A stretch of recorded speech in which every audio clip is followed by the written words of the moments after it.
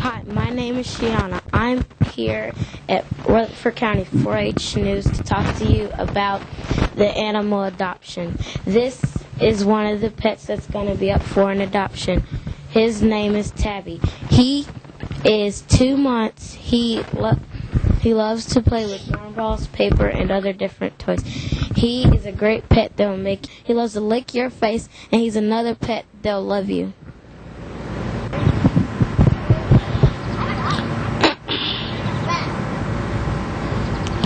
When you adopt an animal, if it is already spayed and neutered, the price is $48. If it's not yet, the price is $80. This price includes the surgery. All the animals cost less than most pet stores. Now remember, PAWS takes in around 60 animal days. The ones they say need homes. The ones that they don't have room, so